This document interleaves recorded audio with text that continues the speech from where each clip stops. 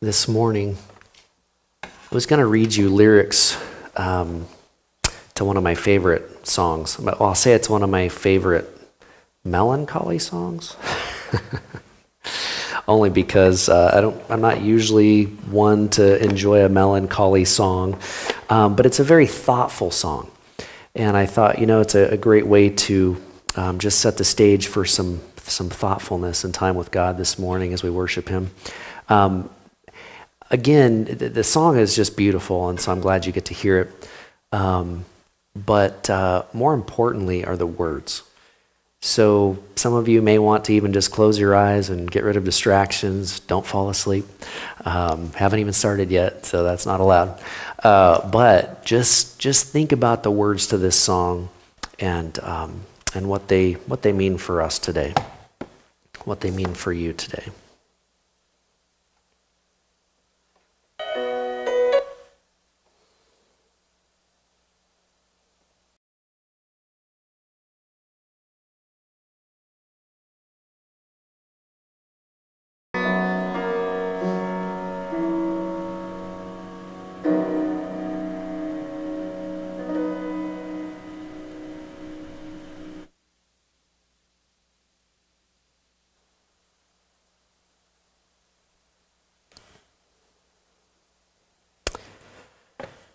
What if the trials of this life are His mercies in disguise? That's sometimes a tough pill to swallow. Blessings. What if the blessings come through raindrops? What if our blessings come through tears?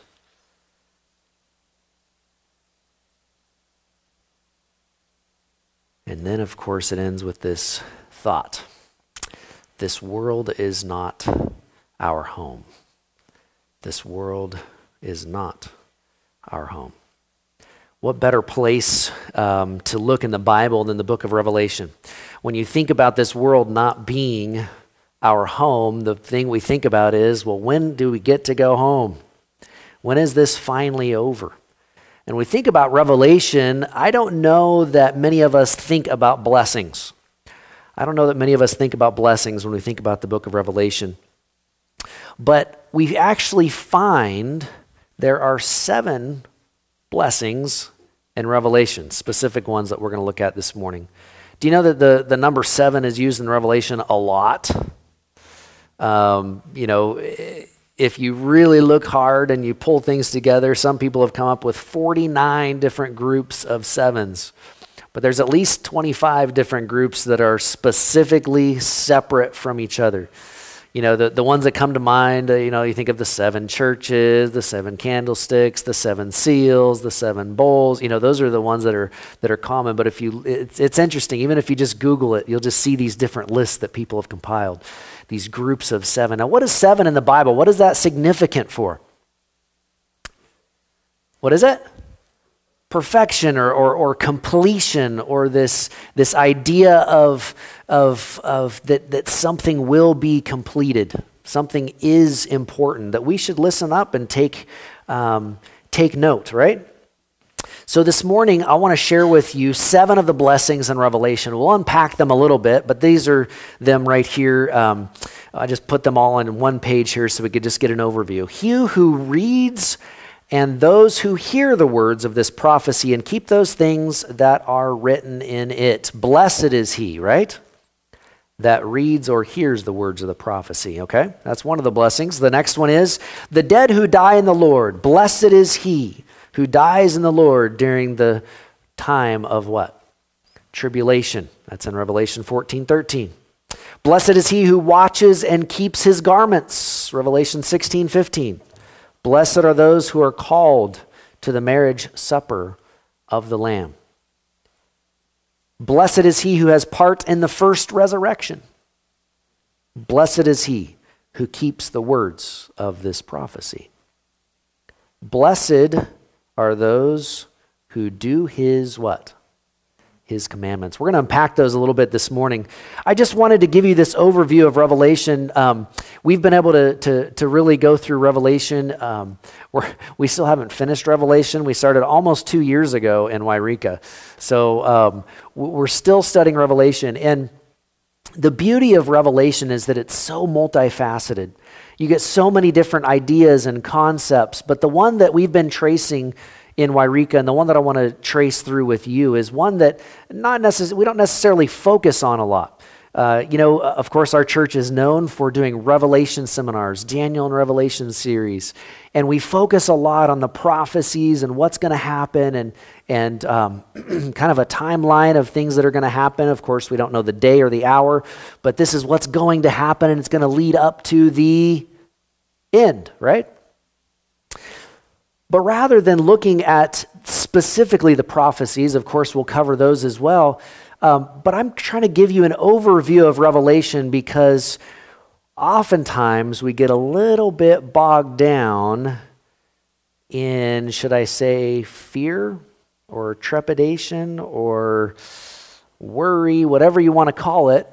We start looking at all these prophecies and we think, wow, it's going to get really bad. But is that the message of Revelation? Is it truly the message of Revelation? Was God's goal to give us more worry or fear in this life? I don't think so. I think he wants to give us an awareness. And I also think he wants to give us a security, not security in ourselves, but security in his righteousness, security in his blood that was shed for humankind. And so when we look at Revelation, excuse me, when we look at Revelation, I want you to look at Revelation a little bit differently. What is Revelation? A lot of times we just say Revelation, but did you know that the title of the book, if you look at the complete title, it's The Revelation of something. Of someone, of Jesus Christ. So if it's a revelation of Jesus Christ, it might include a timeline. It might include some kingdoms and things that will take place. But it's a revelation of who? Jesus Christ. So why is he giving us all these details that, yes, maybe they cause fear or worry or anxiety or whatever? Is that his goal? No, it's not. We already said that. So what is the purpose of this timeline? The purpose is actually to make us aware. Do you see? Somebody said the definition of fear is the unknown. So here we have in Revelation that Jesus is making known what is going to happen so that we do not what? Fear. Fear doesn't get you anywhere. There is a healthy fear that Jesus talked about, right? He said, don't fear those who can kill the body, but fear the one that can what? That can kill the soul. Now, who's the only one that has the ability to do that? God. So there should be a healthy fear of God as our judge. There is going to be an end to all of this. Even when you think of Revelation, yes, there's going to be a lot of bad things that happen, but even the end of many lives, those who have not chosen to be a part of the kingdom of God, even that is God's mercies in disguise, like we heard in this song. That is God's mercy in disguise. You wouldn't think of God as and he even says, I'm not willing that any should what? Perish, but that all should what? Come to repentance. That's his goal. But even in his mercy, he has to destroy sin and those who do not depart from it. Blessed is he who reads, hears, and keeps the word of God. So there are many different people who get to experience this blessing. You can get the blessing just by reading through Revelation. Better yet, study Revelation. And even better still would be to study Revelation in light of other books of the Bible. But there is a blessing that we are promised, Revelation 1:3 says. So there is a blessing just by you being here this morning. I'm studying Revelation. I'm bringing you some of the things that I've been studying. You're interacting with it this morning, and there is a blessing in that. Blessed is he who reads, hears, and then what? Keeps the word. The definition of listen is to take notice, and that taking notice will bring someone to action, right?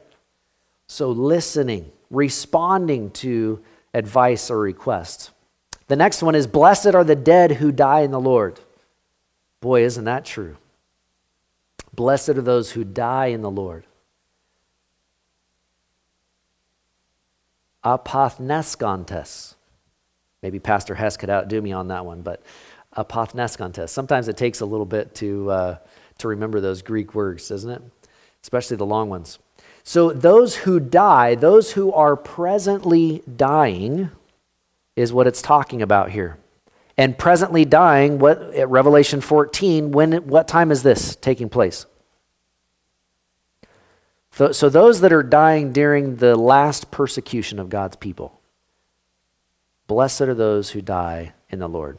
So this will be those who are martyrs, living during a special time. They will have a special blessing. This will be a unique time of incomparable Christian persecution coming upon the earth. But again, even in light of knowing that persecution will come, God is right there. He's reassuring us. He's like, but there's going to be a special blessing for those people that have to live or die during that time.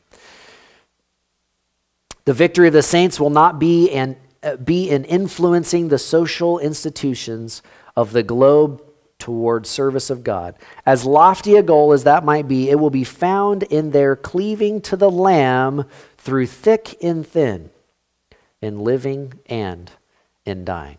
Amen? Those who cling to the Lamb. The next one is, blessed is he who watches and keeps his garments. This one's come up a few times in my recent sermons. He who watches, or ho gregoron. It's a present tense participle, the one presently or continually watching. So we don't quite get that translated into the English, do we? Blessed is he who watches and keeps his garments. It's the one who is and will be and will continue to be watching and keeping his garments clean. He is blessed because his nakedness is not seen.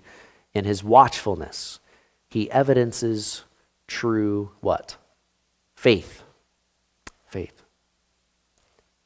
Keeping your garments refers to the avoidance of sinful behavior and continuing in faith with confession in the event that we do sin. We are ever mindful of when we do make a mistake. We are watching. We were talking about in Sabbath school this morning, girding up the loins of our what? Our minds, that we are preparing for the battle ahead. That's the special blessing that we are promised in Revelation 16:15. So blessed is he who watches and keeps his garments, lest he walk naked and they see his shame. Some of the scariest, thankfully they're dreams that I think people have experienced. Maybe you've experienced those, but it's where you are not properly clothed when in public. That's not a good feeling, is it? But how much worse will this feeling be when Jesus comes if we are not properly clothed? To know that we had the opportunity to be clothed. But thank God we are clothed, aren't we? That's why we're here this morning. Lest he walk naked and they see his shame. Shame is, I'm not even going to try that one. So this, you can see this Greek word here, it means for spiritual unpreparedness. That's what that walking naked means, spiritually unprepared. Christ told the lukewarm church of Laodicea, you remember this one, buy from me gold refined in the fire, that you may be rich, and white garments, that you may be clothed, that the shame of your nakedness may not be revealed. Is God willing that we are naked when he comes? He wants us to be clothed, doesn't he? With whose garments? The garments that he has given us, his robes of righteousness, and they are to be washed in the what? In the blood of the Lamb. This speaks to the internal reality of a person's walk being exposed for all to see. So there will be a time of judgment, won't there? Blessed is he who watches and keeps his garments, lest he walk naked and they see his shame. The next one we find is, blessed are those who are called to the marriage supper of the Lamb. Now, how many are called to the marriage supper of the Lamb? So what would this being called mean? For those who respond, isn't it? The Lamb is the Lion of the tribe of Judah, as we see in Revelation 5. Jesus Christ, who prevailed to open the scroll with the 7 seals. He was the only one that was able to open the seal, right? In our studies previously to now. So those that are called, keklemenoi. It's a perfect passive participle. Notice all these perfect passive participles going on here. While having been called. So it's something that is a continual call. Continual call. God is continually calling you where? To his marriage supper. He wants to be in union with you. When you think of those that are called in the past and they now stand as invited guests, it's God's call on us. Remember, think about the man on the cross. When was he called? Right then and there. The last moments of his life. Reminds us of the story of I was just teaching the kids in Bible class, this was for chapel. And I was sharing with them that parable where this man needs workers for his farm or his ranch or what have you. And he goes into town and he says, in the morning, 8 o'clock, whatever it was. And he says, I need you to come work for me. I'm going to give you a day's wages. Then he goes back a few hours later. Hey, I still need more workers. Found another guy. I'll give you a day's wages. Goes at noon, finds, and he keeps doing this throughout the day. He goes out, it sounds like, according to the Bible, about 5 o'clock at night. Now, how much work are you going to get done after that? Probably not very much. He says, I'm going to give you a day's wages. And then he starts going through and he gives the last person that showed up their day's wages. He gives them $1. And then the next one that came at 3 o'clock in the afternoon, he gives them $1. So pretty soon these other guys are thinking, wow, this is great. I've been here since 8 o'clock this morning. I'm going to get a lot of money. And so then he comes to the guy at noontime and he gives him $1. And then the guy at 10 and he gives him $1. And the guy that came at 8, he's thinking, this is just not fair. How come they get all this money and I'm getting $1 too? I've been here all day long. You see, that's not how it is in heaven. Things don't work out the same way as they do on earth, do they? In heaven, we rejoice with those that are saved. Whether they're saved as being a child, they enter that saving relationship with God throughout their whole life, or whether it's that thief on the cross. Those who are being called. Blessed are those who are called to the marriage supper of the Lamb. The next one is Revelation 20, verse 6. Blessed and holy is he who has part in the first resurrection.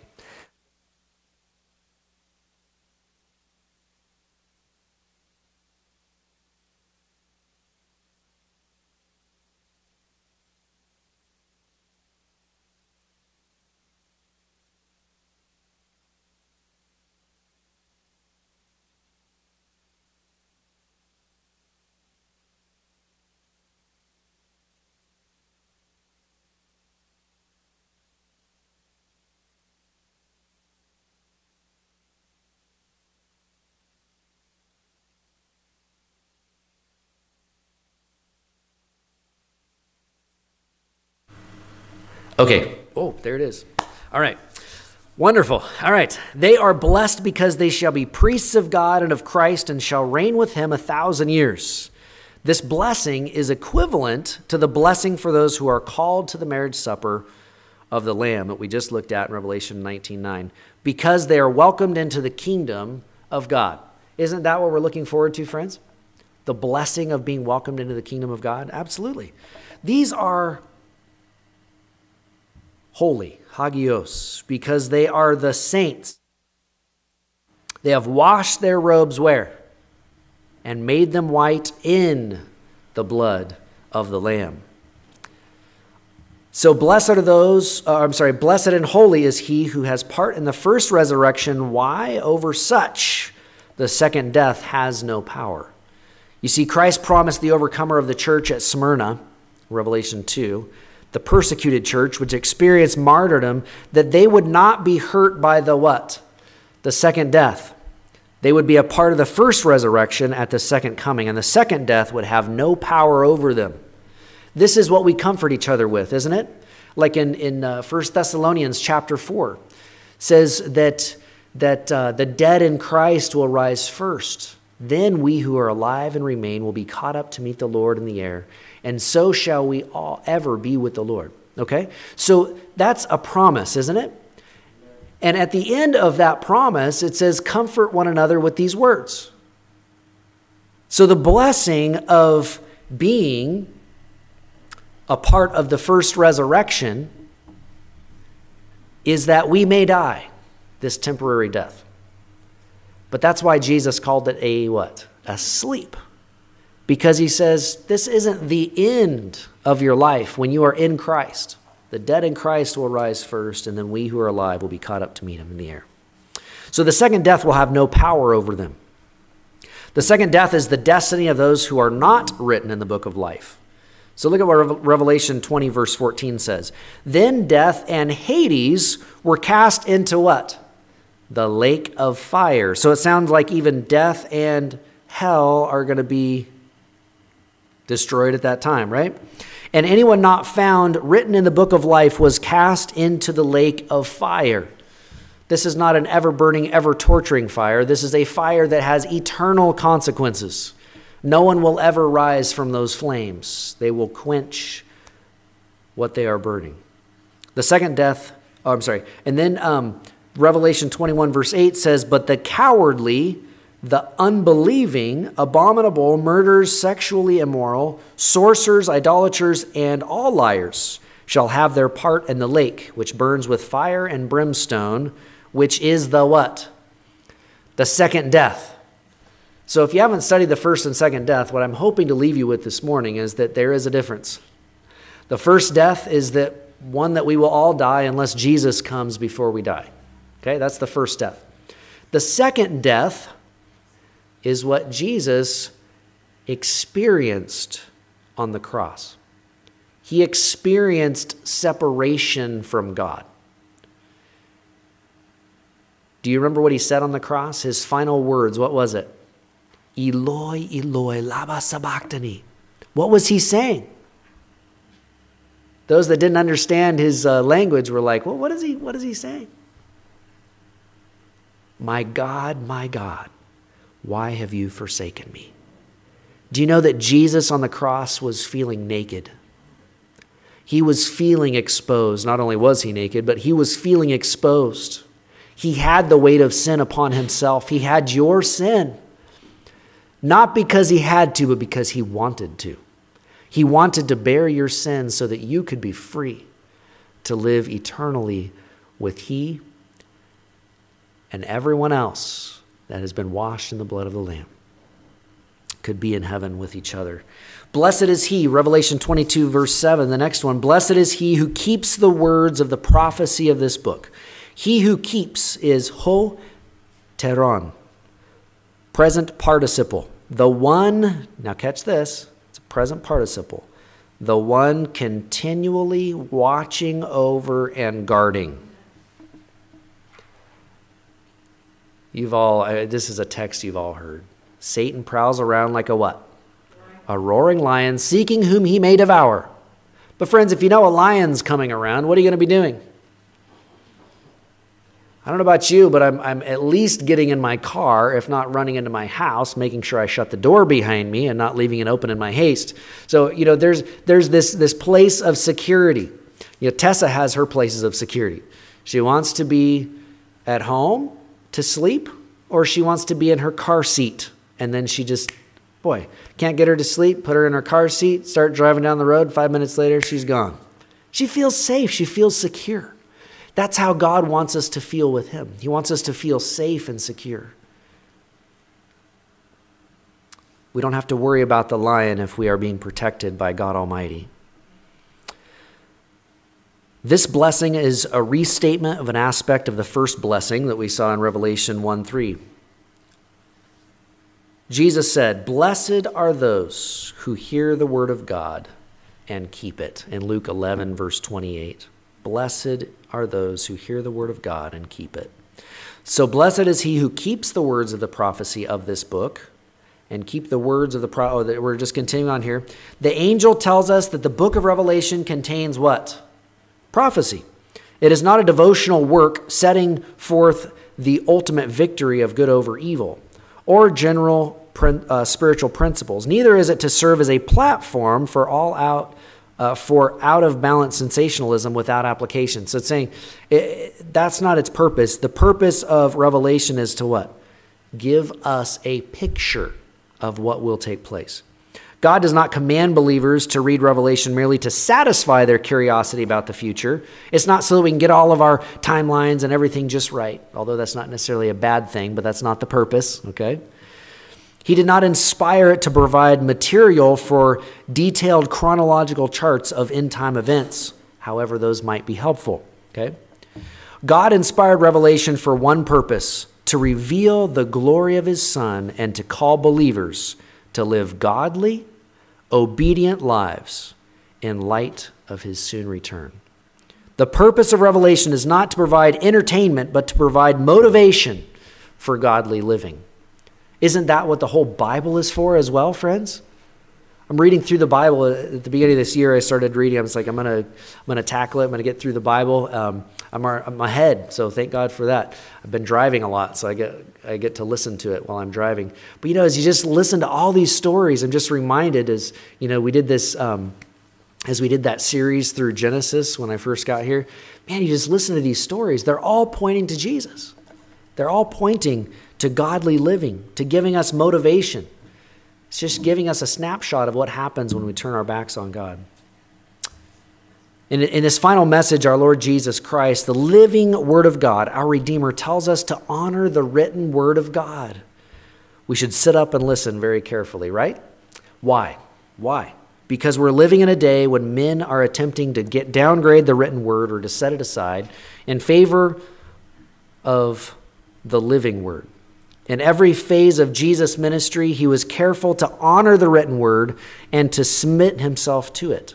And so should we. How often do we see? Why am I saying this? Because we see this even in mainstream Christianity today, emphasizing their devotion and zeal for the Lord while holding on to faulty views of Scripture. You see, friends, when we're seeking after God, we follow him in word and in truth. This is an age-old recipe for disaster, as we see in Scripture, demonstrated by religious but unbelieving Israel at Jesus' first coming. They came to listen to Jesus, but they already had a reason for everything, didn't they? They already had the answer. They didn't really need Jesus. They just wanted to trap Jesus. Paul called it zeal without knowledge. Listen to what he says in Romans chapter 10, if you have your Bibles. I didn't get this one on here. Romans 10, 1-4. It's powerful. Brethren, my heart's desire and prayer to God for Israel is that they may be what? Saved. His desire for Israel was that they may be saved. For I bear them witness that they have a zeal for God, but not according to knowledge. For they, being ignorant of God's righteousness and seeking to establish their own what?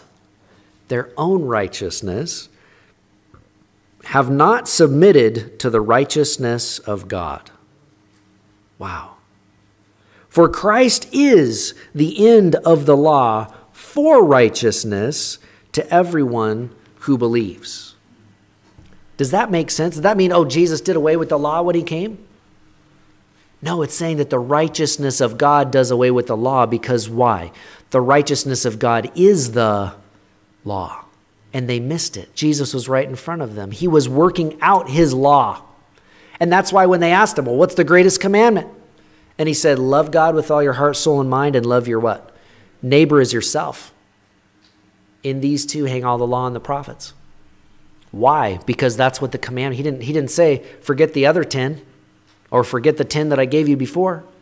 He's saying it's summarized. That's what summarizes our commandments of the Old Testament. It seems that many believe God can be worshiped emotionally, but without truth. Are we seeing that today in Christianity? Sometimes. This is a dangerous and deceptive ground, believing themselves to be exhibiting great devotion and offering true worship. They're focused on feelings, aren't they? They're in reality worshiping a God of their own creation and holding his word in relatively low esteem. Should we feel when we are in the presence of God? Yes, absolutely. Can we rely upon feelings for salvation? No. We rely upon the Word of God for salvation. We rely upon the Jesus that we hear about in the Bible for salvation. So may we study the importance our Lord placed upon the Scriptures and their reliability, and then make it our own. It can't just be feelings, friends. Blessed are those who do his commandments. Revelation 22:14, this is the last one. Those who do are hoi poientes. Present tense participle, the ones continually doing. Blessed are those who wash their robes. Those are blessed who are washing their robes, what? Continually. You know, when you look at the original language, how could you ever believe in a once saved, always saved mentality? Jesus doesn't want us to point to a place in the past where we had an experience. Yes, we might be able to point to that place and say, that's what started me on the road, and I've been washing my robes in the blood of Jesus ever since. Praise God. This text is speaking of our sin being cleansed by the blood of Christ that we see throughout Revelation, but also for those who are born again and are doing the will of the Father. So yes, we have that cleansing, but it also propels us into what? Into doing. Cleansing, doing. Not everyone who says to me, this is what Jesus said in Matthew 7:21-23, not everyone who says to me, Lord, Lord, shall enter the kingdom of heaven, but he who what? Does the will of my Father in heaven. Many will say to me in that day, Lord, Lord, have we not prophesied in your name, cast out demons in your name, and done many wonders in your name? And then I will declare to them, I never knew you. Depart from me, you who practice lawlessness. You see, that's not what we want to experience, is it?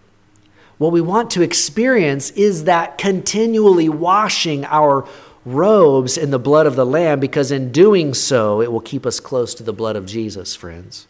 And the blood of Jesus is what has power to cleanse. Our blessing does not derive from merely knowing the things of God, but from doing them. It's found throughout Scripture. Jesus said that if we love him, then we will what? Keep his commandments. Absolutely. When we neglect to keep his commandments, we demonstrate our lack of love for him. Our motivation to keep his commandments is also found in our desire for God to purify us in preparation for his coming. 1 John 3:2-3. Let's look at that. 1 John 3:2-3. We're almost done with the study this morning. 1 John 3:2-3. Beloved, now we are children of God, and it has not yet been revealed what we shall be. But when we know that when he is revealed, we shall be what? Like him. For we shall see him as he is, and everyone who has this hope in him purifies himself just as he is pure. See, the power to keep his commandments is derived from the indwelling of the Holy Spirit. The Holy Spirit prompts us. If we call him Lord but do not keep his commandments, we are in effect schizophrenic, aren't we? Lord, Lord, but then we ignore the commandments. What does that mean? How can he be Lord when we do not obey him? Worse than that, we are found to be liars concerning our relationship with him, as we just read there in 1 John. If we keep his commandments. Oh, no, I'm sorry, this is a different verse. 1 John 2, 3, and 4. Now by this we know that we know him, if we keep his commandments. He who says, I know him, and does not keep his commandments, is a liar, and the truth is not in him. And listen to what James says. Powerful. James 1, 21 to 24. It's right here on the screen. Therefore lay aside all filthiness and overflow of wickedness, and receive with meekness the implanted word, which is able to save your souls. But be doers of the word, and not hearers only, deceiving yourselves. For if anyone is a hearer of the word and not a doer, he is like a man, observing his natural face in a mirror, for he observes himself, goes away, and immediately forgets what kind of a man he is. Let's not deceive ourselves. Let's be honest. When we look in the mirror, what do we see? Blessed are those who do his commandments, that they may have the right to the tree of life. They may have the right to the tree of life is estai e exousia auton epi. It will be the authority over them, over the tree of life. So they will have at their fingertips the tree of life. The right to the tree of life is universal to all believers who are saved by the blood of Jesus. And it says, may enter through the gates into the city. Those who are born again are the overcomers, just as Jesus met with Nicodemus that one night long ago. The need for us is to be born again. Through the power of the Holy Spirit, they will also be those who do the commands of the Lord. They are among the redeemed who are written in the book of life, and therefore avoid the second death, which is being cast into the lake of fire that we talked about earlier. They have full access to the New Jerusalem, whose gates are never closed. All the redeemed have access through those gates. I won't take time to read it this morning, but Revelation 21, 24 to 27 is a great read. You would enjoy that this afternoon.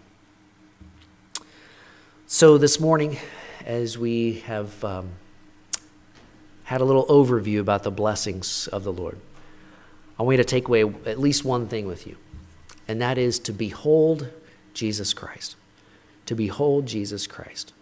This is reminded during Sabbath school of the story in the Old Testament where the people had been bitten by snakes out in the desert, and they were terrified, didn't know what to do. People were dying. And God told them to make a bronze serpent and to hold it up. And the only requirement was to look and live. But what an unlikely place to look. To look at a snake? The snake is what bit me. Terrible. What a likely place to look. Jesus, the one who came, who spoke with authority, but yet was so, weak and soft. He mingled with all those sinners and those saints. What good could he do me? Friends, look and live. Behold Jesus, and you will be changed into his image. I want to sing a closing song with you this morning. And it's taken from Revelation 19:1. Do you know how to play this one? You don't know how to play this one. Okay. Excellent. I'm surprised. That's great. So should I sing it through without that? Should I sing it through once without the chords to make sure it's the same one? Sounds good.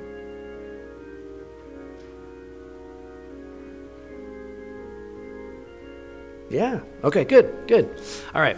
So now we'll work on the timing. But you know what? That's up to you. I'm following. This might be a little comical. Let's have prayer right now. Lord, we're just so blessed to be in your presence this morning, so blessed by your words here in Revelation.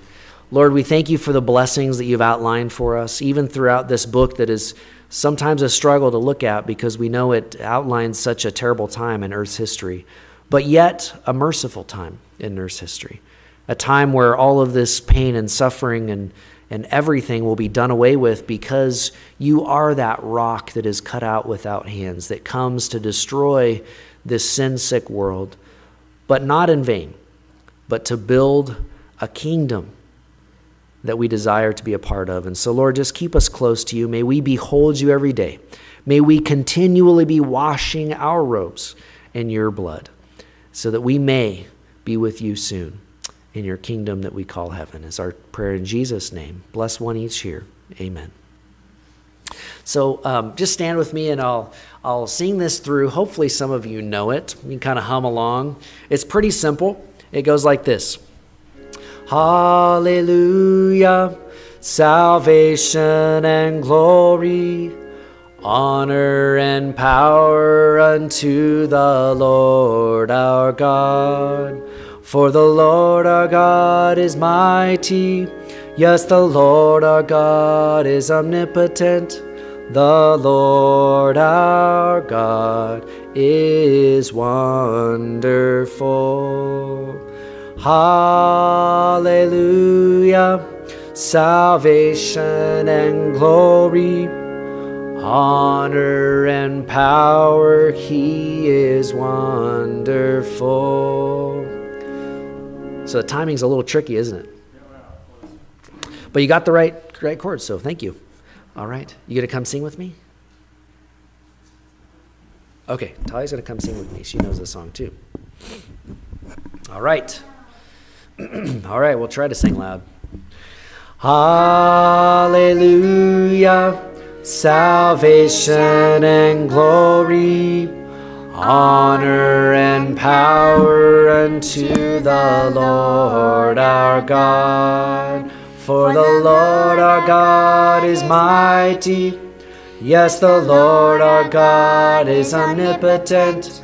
The Lord our God is wonderful.